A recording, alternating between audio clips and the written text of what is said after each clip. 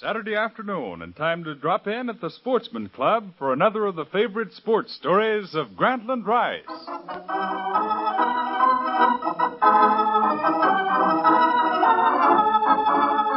Yes, every Saturday afternoon is yarn spinning time down at the Sportsman's Club, where the fans gather as guests of the Dean of American Sports Writers, Grantland Rice. Granny Rice, who has covered all the big sporting events of the past 30 years, has made a hobby also of collecting good stories about sports. You're all invited to these sessions of the Hot Stove League, so come along now as we meet the fans of Grantland Rice. Well, yes, that's all right, but I don't care what you say. I don't think the mile will ever be done in 4 minutes. I know it can someday, and some fellow's going to come along and do it. No, I don't think... There's Grantland Rice now. Hiya, Granny. Hi. Hello, fellas. Say, Granny, what do you think of Arnie Anderson? You mean that human motorcycle who turned in a record-shattering 4:06 in the mile this week? Yes, in that race at Malmo, Sweden. Well, the 4-minute mile has long been a golden dream of the track fans, as we all know, and it looks sure to become a reality now. The way that 28-year-old Swedish schoolteacher has been breaking records lately, he may do a 4-minute mile yet. That sure is fast. Well, what's the yarn for us today, Granny? Today I have a golf story for you. Frank Bunce wrote it for the Saturday Evening Post several years ago, and he called it Fore. Well, let's hear it, Granny. Well, you all know Mrs. Preston. She is the drill sergeant type of club woman. You know, who takes herself and her golf very seriously and who believes in the strict interpretation of all the rules of golf, especially where those rules will give her the advantage. Now, most of the time, the Mrs. Prestons have their own way, riding roughshod over all opposition. Once in a while, however, they meet an adversary who will give them blow for blow. Such was the case in today's story, when Mrs. Preston literally took a dab at the tail when it comes to mangling the rules of golf. So let's drop in on Mr. Stander, the veteran club steward who acted as referee in this classic battle. My name is Stander, Mr. Stander. I've been the steward of the Meadowbrook Golf Club for the past 15 years, and I can tell you that nothing like this ever happened before. Our management frowns upon promiscuous publicity and any kind of sensational behavior. So naturally, all the members observe strict decorum on the course. Even Mrs. Preston, who always made certain everyone knew how important she was, never displayed her pugnacity in the open. That is, until the day in July when, grown sullen with a sense of her importance, she attempted, in the words of a new member, a Miss Dorrit Bly, to push Miss Bly around. On the afternoon of that day, I was casting up my accounts when Mrs. Preston barged into my office. Mr. Sander. Oh, yeah. Yes, Mrs. Preston, did you wish to speak to me? Mr. Sander, either that girl or I must leave this club. It isn't big enough for both. What girl, Mrs. Preston? That new member, Miss Bly. The blonde one, wearing the atrocious red shirt and shorts. Red shorts? Miss Bly. Just a minute. I'll look her up, Mrs. Preston. Let's see now. B-E-B-L. Oh, yes. Miss Dorrit Bly, Secretary to Claremore and Kaplan Attorneys.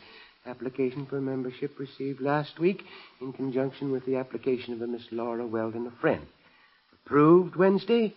Formal notification forwarded to them yesterday. Now, this must be their first day on the course. It's obviously their first day on any course. I want you to take this matter up at once. Why, what seems to be the trouble, Mrs. Preston? Well, to begin with, early this afternoon, that Miss Bly and her friend, appeared in the clubhouse wearing shorts and shirt of a brilliance and brevity that I can only describe as sensational. Really? I should like to have seen that spectacle. Really, Mr. Stander? Yes, I'm sorry. I meant, of course, that I should have warned them that it's against our rules to appear partly clothed. Exactly. I remonstrated with them, reminding them of the club rule which specifies that no member shall enter any public room unless properly clothed, and giving them their choice of either leaving instantly or donning more suitable apparel. Yes, quite so, Mrs. Preston. And did they put on more suitable apparel? They did not. They chose to leave. And then this Miss Bly had the temerity to indulge in a spiteful reference to my clothes. She did? She said... Oh, she said I ought to be worth a fortune to somebody as an antique. She said that to you? She did. That's terrible. Absolutely inexcusable, Mrs. Preston. But that isn't all. Later, while striking a ball around the course by myself, I came on the pair again.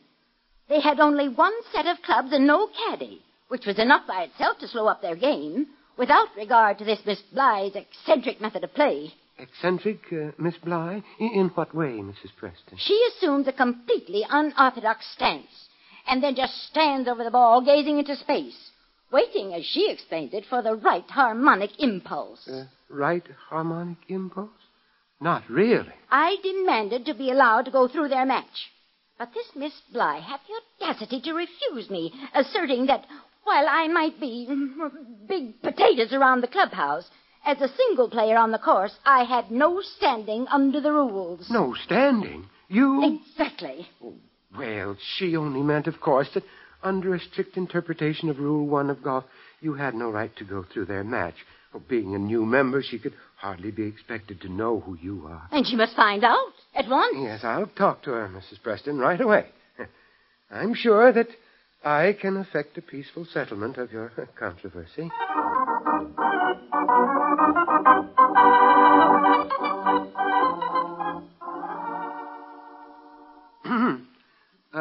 Are you Miss Bly, our new member? Yes.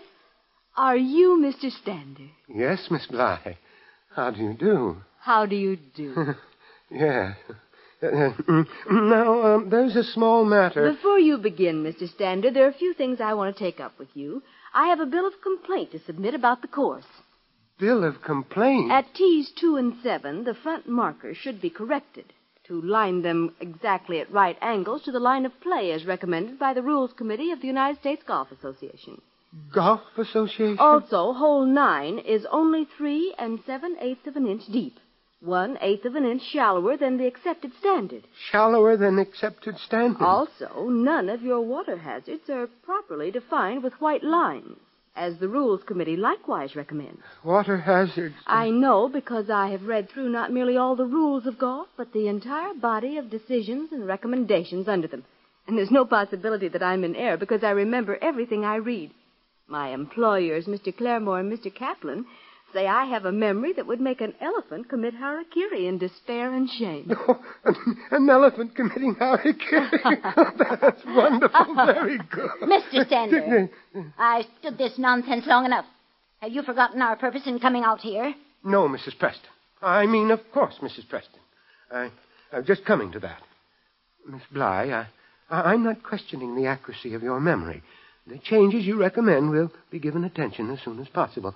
And for the moment, however, suppose we confine ourselves to reconciling your differences with Mrs. Preston? There aren't any differences as far as I'm concerned. Really? Well, there are as far as I'm concerned. Please, Mrs. Preston, I must hear both sides to make an impartial decision on your charges. Go ahead, Miss Bly. Well, if you must know, this afternoon when we first arrived, we went up to the clubhouse to look around and show a friendly spirit, and I might add, to see whether there were any good-looking men around. Yes, naturally. However, when Mrs. Preston objected because we were not dressed like Gibson girls, we left without argument, except for a remark or two in self-defense. Self-defense, indeed. Calling me an antique. I still consider that an understatement. Oh, you do? Well, you listen to me, young lady. Just because you... Please, Mrs. Preston. I must hear both sides to make an impartial decision. Remember, we're on the golf course. I shall never forget it. Go ahead, Miss Bly. Later, she followed us out here to the golf course and renewed the attack. I felt it necessary to put her back in her place. Nobody can keep pushing me around and get away with it. So there's nothing to reconcile that I can see. She's right on that. I don't want reconciliation. I will accept nothing less than her immediate expulsion from the club. On what grounds? Why, on the grounds that you delay play. I can testify that you take anywhere from 2 to 5 minutes to stroke your ball. And it happens to be a rule of this club, young lady, that no member shall unduly delay play. Hey, George, come here. This is good. It's a rule of any club. It's Rule 10 of the section devoted to the etiquette of golf. However, if you're going to make a mere rule of etiquette grounds for expulsion, you'll have to expel yourself also for violating Rule 1 of the same section. I? Yes, you. You chose to make your protest about my method of play at a time when I was engaged in stroking a ball. And the rule says that no one shall move or talk or stand close to or directly behind the ball when a player is making a stroke. Hey, the blonde is good. Yeah, nice figure, too. She's sure making a monkey Miss out of Bly, I repeat what I told Mr. Stander. Either you or I must leave this club. Them's my sentiments, but I'll take the blonde. I demand that you take some action immediately, Mr. Stander. Please, Mrs. Preston, you're attracting a gallery. I have nothing to be ashamed of. And if you won't do anything about it, I will. It so happens, Miss Bly, that we have a rule at this club which specifies that when any two members disagree and are unable to settle their difference otherwise, they shall transfer their quarrel to the links, the loser to resign from the club. Since you seem so concerned with the rules, suppose you meet me under those conditions. Say tomorrow at 3. Hey, that's not fair. A veteran challenging a novice on terms like that? Well, Miss Bly, I'm waiting for an answer. I'll play you, Mrs. Preston. But I want it distinctly understood that the match will be conducted in accordance with the rules as expounded by the Rules Committee of the USGA, and not just according to your private notions of what they ought to be. I want a marker on hand and an impartial referee. Mr. McTrevor and Mr. Stander ought to do as well as anybody. Oh, please, you see, Mr. Stander will be a satisfactory referee, I'm sure. Very well. Please, we ought not to rush into this impetuously. Before such a match is played, there are several things to be decided. For instance, the matter of handicap. I'm willing to be reasonable. I'll allow Mrs. Preston a few holes, say 6. Oh, well, she may have spunk, but she certainly doesn't have sense. You don't understand, Miss Bly. It's Mrs. Preston who should be handicapped. You're a beginner. She's a strong player, one of the club's best. That's right, miss. Make her give you the handicap. Why, only last year she beat a famous star, a man. I don't think you need worry, Mr. Stander. She won't be playing a man tomorrow.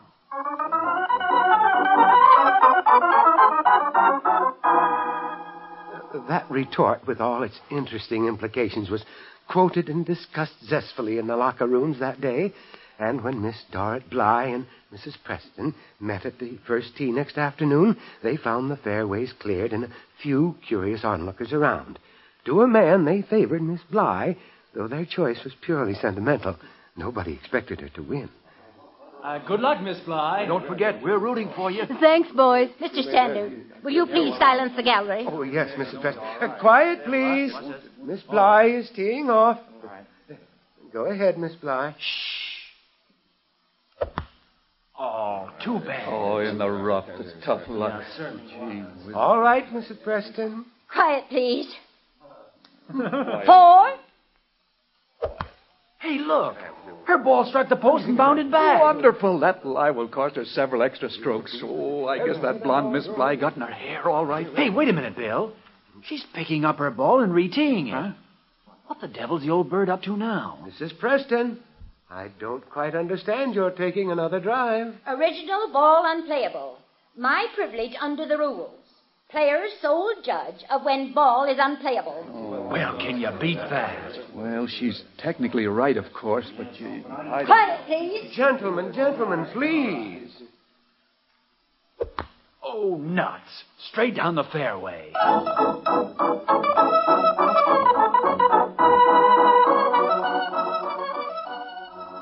Well, of course, with 2 drives, Mrs. Preston took the first hole. She drove poorly again from the second tee, but played a provisional ball against the possibility of the tee ball being lost. Then judged the ball unplayable. And she drove 2 balls on the third hole, accepting the penalty.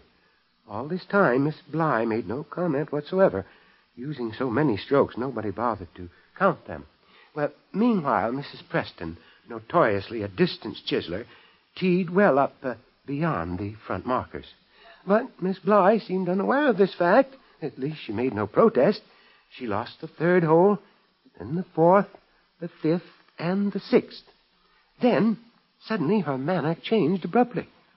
Well, that's your 6 holes, Mrs. Preston. Of course they're mine. I've taken every one by at least a dozen strokes. I meant those are the 6 holes I promised you as a handicap. From now on, we're playing golf. I beg your pardon? Don't bother. Just go ahead and play. Of all the impertinence. Oh, you'll have to move that ball back about 6 inches and take your penalty. You teed ahead of the markers, as you've done on most of the other holes. Now you're talking, Blondie. That was a good shot. Well, I hope you're satisfied, Miss Bly. I am. But you'd better have your caddy return that ball. It's a long walk there and back. Return it? I'll do no such thing. You'll have to under the rules. I told you we were starting to play golf now. And Section 2 of Rule 2 says that if any player plays a ball from outside the limits of the teeing ground, the ball may be at once recalled by the opposing side and may be re-teed without penalty. I'd suggest that next time you drive, you don't hit so hard. And why not? She's wonderful. Because it will have to be re-teed again from in front of the teeing ground, and I'll just call it back again. It's still being stroked from an out-of-bounds lie, and it's still a tee shot, no matter how many times you hit it or how many times I call it back. Isn't that right, Mr. Stander? I'm afraid so, Mrs. Preston. I realize this may seem a bit absurd, but I see no other possible decision under the rules. I'm sorry, Mrs. Preston. Do you mean to tell me I've got to stand here driving balls off this tee all afternoon? No, you can't do that. You'd be unduly delaying play, and you could be expelled from the club. You said so yourself yesterday. If you ask me, I'd say your best way out would be to refuse to return the ball, thus forfeiting the hole under the penalty of Clause 3, Rule 2. Very well. I shall forfeit the hole. But you mark my word, young woman, you'll be sorry for this. We shall see, Mrs. Preston. We shall see.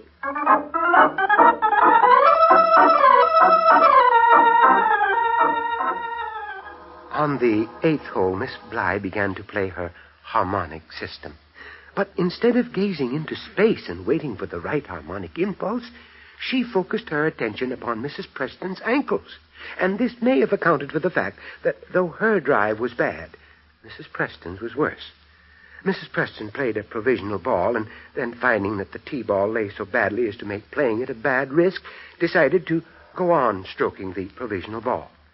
Miss Bly immediately picked up her own ball and started for the 9th tee. My hole. I beg your pardon? I said my hole. Really? I'd like to know why. I deemed my tee ball unplayable and continued with my provisional ball, as provided in Rule 22. You seem to forget that the rule makes the player sole judge of whether his ball is unplayable. Oh, you're the one that's forgetting something. You forget 7 little words. Except as provided in Rule 27, with which the rule you quote begins. Rule 27, in case you don't remember, deals with water hazards in casual water. My ball did not go into a water hazard. There's no water hazard on this hole. No, but it's in casual water, see? You lose this hole as provided in the penalty clauses of both Rules 22 and 27. And you're going to lose every other hole from now on whenever you try that nice little trick of driving 2 balls if you don't like the lie of your tee ball, even though you take the penalty. It rained yesterday, Mrs. Preston, in case you've forgotten, and any ball you drive will create its own casual water when it comes to rest. Why, this is absolutely ridiculous. It's unfair. Mr. Stander, what have you to say about this? I'm sorry, Mrs. Preston, but I'm afraid that you've lost the hole.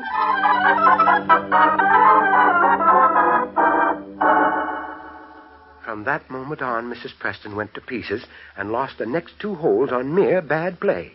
On the 12th, she hooked going into the trap. Miss Bly, it so happens, was also in the same trap, and, playing first, attempted to mashie out. But the ball had insufficient pitch and caught the rim, rolling back in. Profiting by Miss Bly's failure, Mrs. Preston changed her own mashie for a niblick and lofted out to the green. Miss Bly immediately picked up her ball. You lose the hole for that. For what? For looking at my club. That is, taking action which resulted in your receiving advice. And Rule 4, Section 1, provides that no player may ask for or take any action which may result in his receiving advice except from his caddy, his partner, or his partner's caddy. Penalty? Loss of hole. That's ridiculous, perfectly ridiculous. Mr. Stander, what have you got to say about this nonsensical interpretation of the rule? Tell her. I'm sorry, Mrs. Preston. Is that all you can say, that you're sorry? Why don't you tell the truth and say you take pleasure in deciding everything against me? Why don't you admit Very well. Mrs. Preston, I am pleased to say that you lost this hole, as you've lost others before it. because of your habit of infringing not merely the code of good sportsmanship, but the letter and spirit of the rules of golf.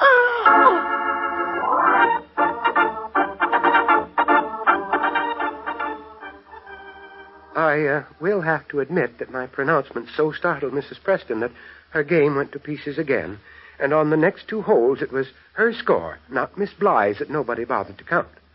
On the 15th, beginning to realize what was happening, she pulled herself together and played the hole, a short dog leg, wisely around the angle, letting Miss Bly beat herself by gambling unsuccessfully with a drive over some trees.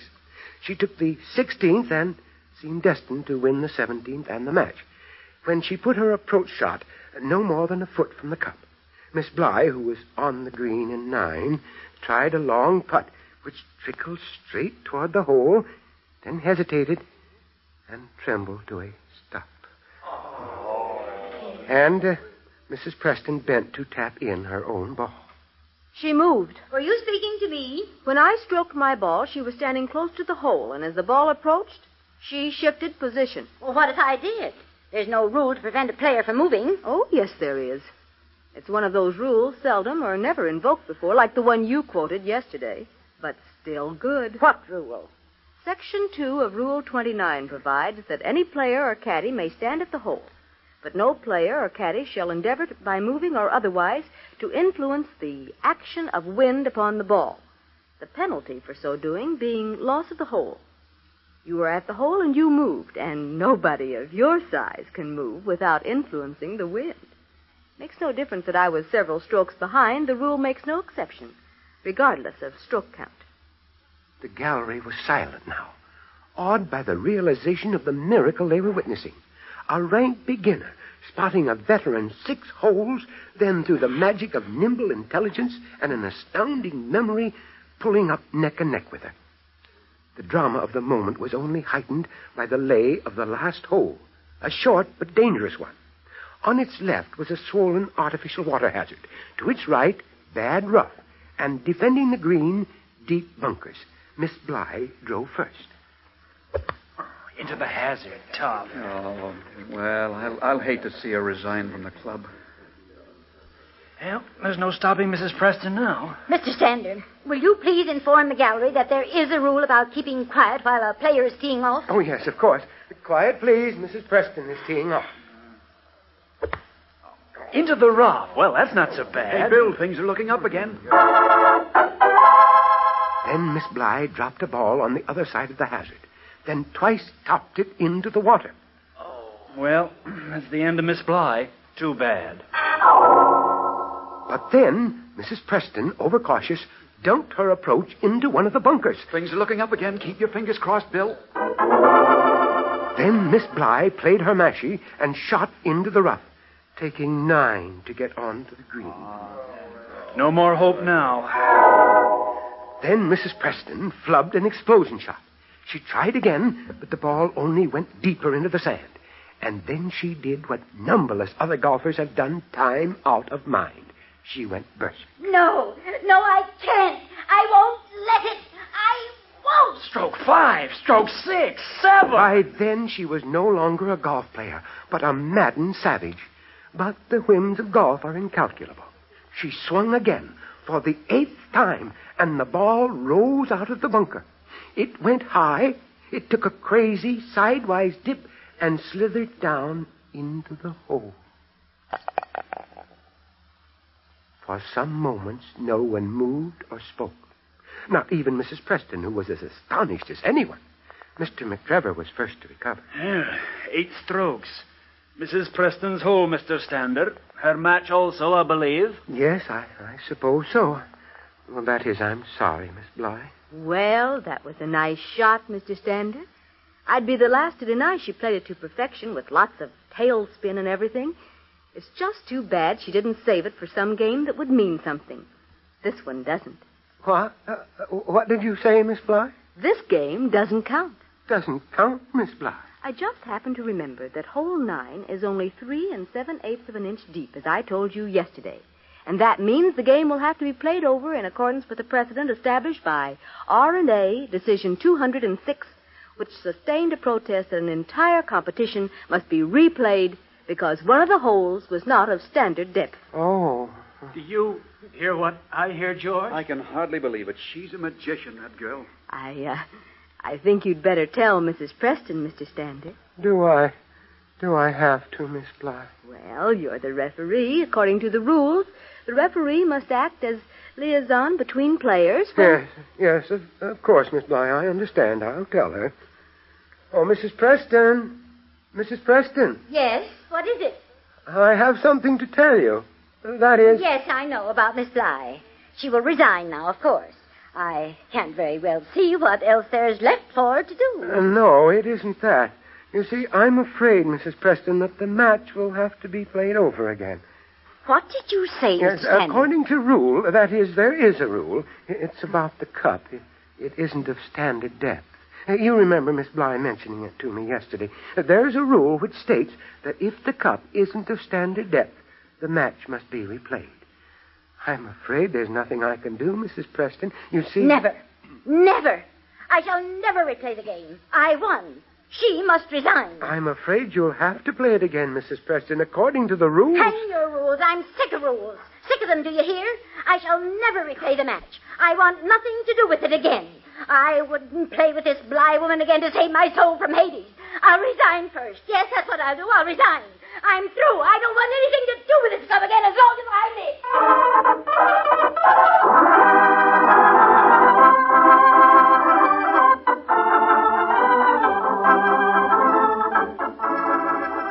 Well, Mrs. Preston resigned from the club that same afternoon, and now we're back to normal again.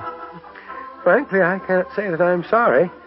Mrs. Preston had position and standing, and I secretly nurtured a hope of a good connection with her husband. But Miss Bly more than makes up for it with those red shorts. You'd be surprised how much of a relief red shorts can be in our sedate setting.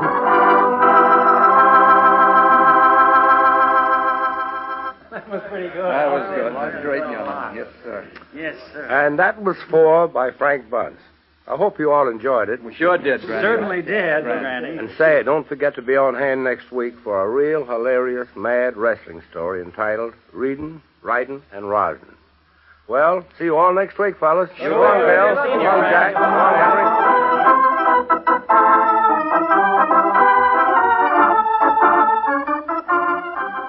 This has been another visit to the Sportsman's Club for a favorite sports story of Grantland Rice.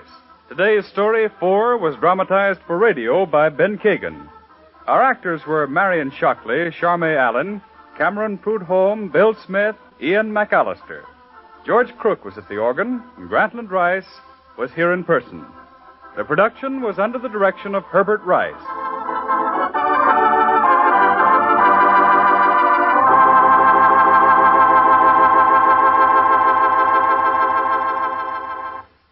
Now, ladies and gentlemen, here's a message from your government. On June 7th last, D-Day +1, Selective Service officials sent the following message to every draft board in the country. A shortage of licensed personnel and certified seamen has existed for some time. This shortage has been true of virtually all classes of mariners. Naval warfare makes this shortage particularly grave. Service in the merchant marine, considering its importance to the war effort and the hazards involved, is so closely allied to service in the armed forces that men found by the local board to be actively engaged at sea may well be considered as engaged in active defense of the country. Such service may properly be considered as tantamount to military service. In this brief message is indicated the urgency of the need for recruiting in the merchant marine. One doesn't have to be an expert in logistics to realize that one day's delay in sailing because a ship is held up by lack of men can mean death and casualties for men at the front. Applicants can register immediately by wiring collect to the Merchant Marine, Washington, D.C. This is the National Broadcasting Company.